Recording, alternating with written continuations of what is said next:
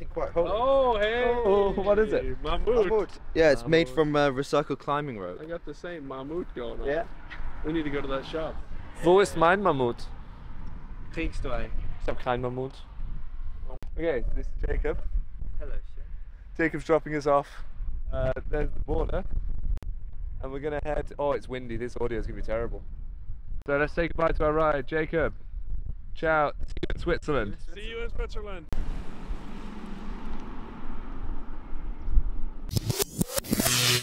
Hi everyone, Nemo here. Welcome to Austria. And we're going to walk that way over to the border with Lichtenstein. And we're going to walk all the way through Liechtenstein to Switzerland, which is going to be exciting. I'm going to answer your questions while we do it. So, los geht's.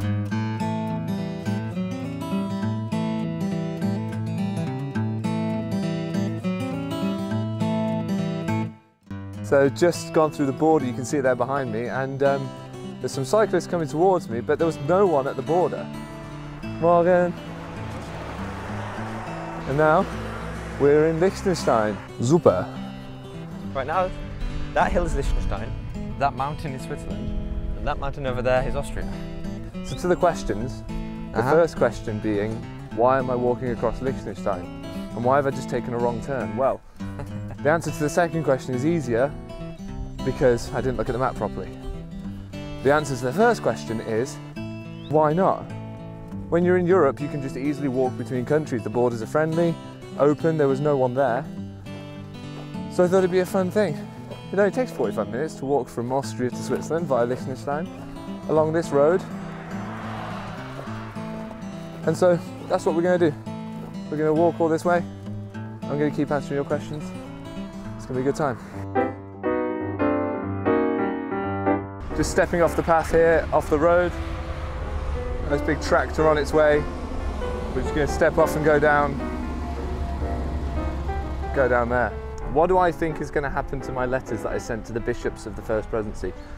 Well, if you don't know, I sent a letter informing the First Presidency's bishops and stake presidents, because they live in wards, informing them that they should probably enact disciplinary proceedings, given that if this were any other member of the church, they would face church discipline. And they have a public, prominent position within the church. They're well known. So they bring the church into disrepute when they do nonsense like cost the church $5 million. So, what do I think will happen? Not a lot, probably. But you never know. And the point is, that's what you're meant to do. You're meant to let people's ecclesiastical leaders know when they're doing something wrong that is hurting others, so that that behaviour can stop. And if they choose to put themselves above that kind of system, well, there's not a lot I can do about that, I suppose. What do I think of Elder Uchtdorf's demotion? It's fairly unprecedented for a man who was in good health. If you look back through the history of first presidencies, they were often released if they were in bad health or they just waited to die. So it's a bit strange. I think it's very much connected to his attitudes that aren't in line with the more authoritarian attitudes of Nelson, Oakes. I think Eyring's there for sort of stability or for continuity because he knows about how they were hiding all the money for all those years. He's been doing it a while, So I think it's important that he stayed on the presidency, but I think Uchtdorf could be let go. And he also dared to say in conference that church leaders have made mistakes, and that doesn't wash in the Russell M. Nelson presidency, That just doesn't work. So yeah, that's what I think. I think he was let go because his values didn't align with the values of the First Presidency, and he wasn't needed because others knew where the cash was too. Next question was, how do you remain in a relationship with believing family and members? How do you keep interacting with them once you're outside the church? I think it's really important how you tell them you're outside the church. That's the first kind of critical thing, is how have you told them? So a great way to have relationships with them and to have that conversation can be to say, what would you like to know if they ask why have you left the church? Find out what they want to know. Find out if they want to know at all. Do they want to know why you left the church? Because if they don't tell them.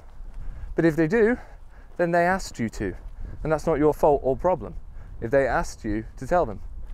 So let them run that conversation from that sense, and then they're going to feel less threatened, and you can have good conversations with them. That'd be my thoughts. Isn't this scenery gorgeous? Look at that. How good is salted licorice? Bad.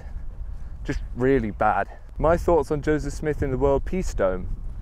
Well, I guess the question I want you to talk about in the comments is, what did he do for world peace? And if it just represents the broader Mormon church, what did they do for world peace? As for a giant golden idol of Joseph Smith, well, it's a different story. It's quite tricky for the church to kind of not acknowledge it and be rude, but equally it's just kind of not our thing, except for the giant golden idols we have on the top of most of our temples. Those are fine. Exmo or church history, books, recommendations, etc. I don't have any specific sort of ex-Mormon books or anything. I guess you could look at Tara Westover's book Educated as an ex-Mormon book, but she kind of states explicitly that it's not really about Mormonism, so it's kind of more just about her and her family and about education. Moroni and the Swastika is a great book. I'm reading through that one currently. Rough Stone Rolling's good. You know, the classics. B.H. Roberts' Studies of the Book of Mormon, Early Mormonism and the Magic Worldview, No Man Knows My History. Hugh Nibley's little pamphlet, No Ma'am, That's Not History, is a really interesting counterpoint to read. In terms of series, TV series, Under the Banner of Heaven was quite good. There was some license taken with things, obviously, but you know, it's creative TV. I found the Warren Jeffs documentary on Netflix interesting, as was the Mark Hoffman documentary. Yeah, I think that's some good recommendations that should keep you busy for a while. Will I be excommunicated for sending those letters? Well, I haven't been excommunicated for anything else I've done, so probably not. I'm a little bit untouchable, which is a nice feeling, until it all comes crashing down, obviously. But I would struggle to see what they would excommunicate me for, you know?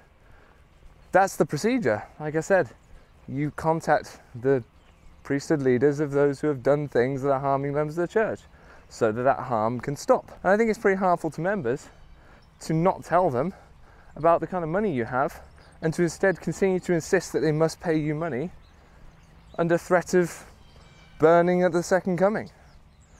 I don't think that's great. Okay, some stuff that's weird or red flaggy, but not really getting spoken about in the USA, or people in the USA may not know about. I suppose that was the question. The fact that Australia has mandated safeguarding procedures for children and background checks that the rest of the world doesn't seem to have.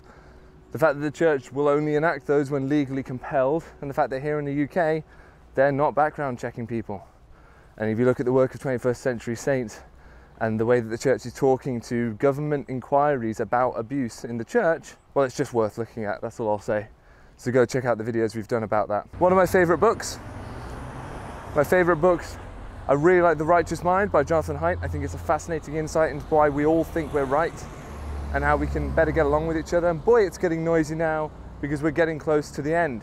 We're just about to pop out on this road here. Here we go.